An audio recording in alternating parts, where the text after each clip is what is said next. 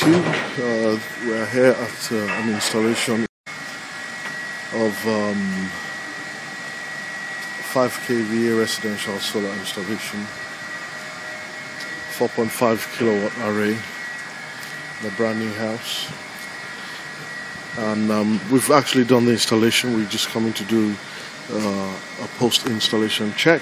So I thought I'll show you what we did. So this is the installation itself here.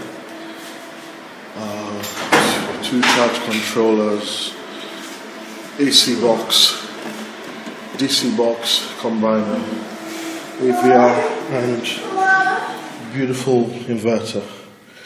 So the battery is at 55.2. It's just trickling 1.8 amps. You know, absolutely full batteries.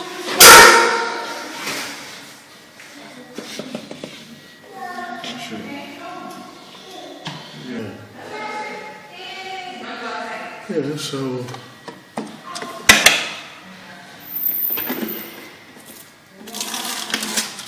beautiful DC box, AC box, really nice installation. The homeowner has had absolutely 24-hour electricity without interruption since the day of installation, just over a week ago.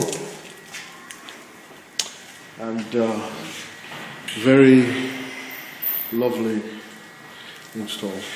I'll show you around the back to see the batteries. The battery bank around the corner over there. It's 12 batteries, battery breaker there, and it's conducted beautifully up there, round there into the ceiling to drop it to the house through there. Really neat installation. And of course there's room for 4 more batteries here, should we wish to have them.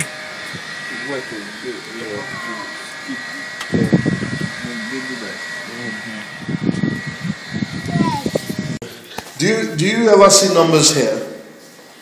No, I've never. Okay. I really come up to it. Well, you probably should even tell me about the number. Okay, this is where the action is. Okay. So these batteries here are just floating lovelily on 55 volts. This is the kind of installation you can expect, aesthetically beautiful, AVR. Yes, YouTube, we are out of here.